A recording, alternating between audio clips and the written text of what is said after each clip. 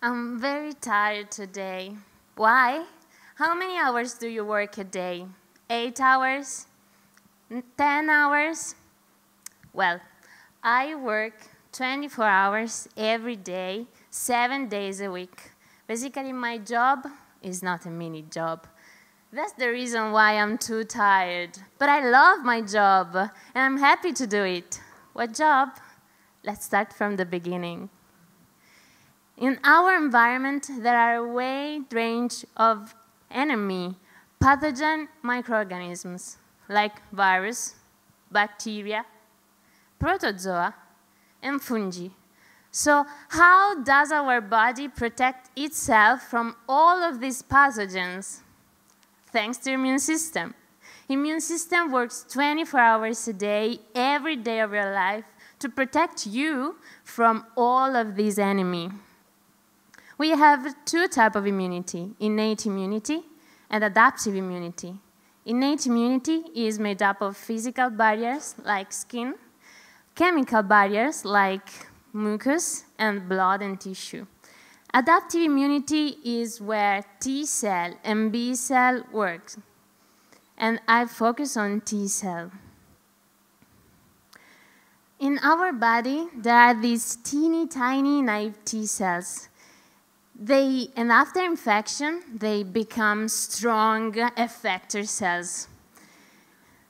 We have two types of T effector cells. There are CD4 Hb, basically they spread their cytokines, and CD8 cytotoxic T cell. They run to the inflammation site to kill the pathogen.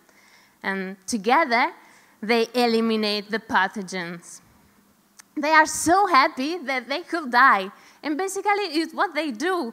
After eliminated pathogen, T effector cells die. Only a small population of grandparents' T cells will survive. We call these cells memory cells because they remember everything, every pathogen whom they met. And if our body re-encounters the same pathogen again, they are able to immediately kill it. So this adaptive immune response takes time. From naive T cells, after infection, they become more and more, stronger and stronger, and become T effector cells, kill the pathogen, also effector T cell will die, and just this memory T cell will survive. So to support the complex differentiation and function of T cells, they need energy and biomass. What gives T cell power? Money? Love? Mitochondria. Mitochondria got the power. Mitochondria lives into a T cell, and they have two membranes, outer membrane and inner membrane. Between these two membranes, there is the intermembrane space, and into the inner membrane, there is the matrix. But let's focus on the inner membrane. Inner membrane goes up and down into the mitochondria, up and down, and forms this roller coaster. We call this roller coaster crystal. And the major component of this crystal is cardiolipin. Cardiolipin is essential for the structure of this roller coaster. And to make a good cardiolipin, we need a teamwork. We need PTPMT1 to synthesize the cardiolipin, and also we need tafazim to remodel it. So what happens if one of these two enzymes don't work properly? This is what happens in our mitochondria.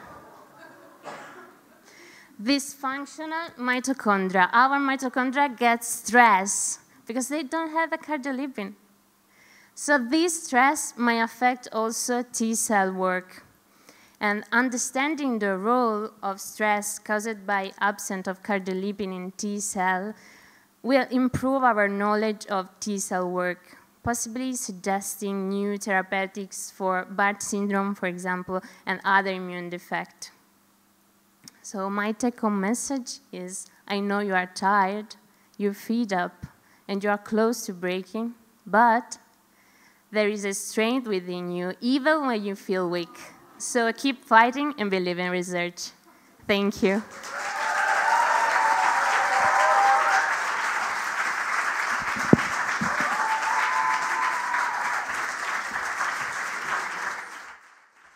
Strong researchers work 24/7. Annamaria, Regina.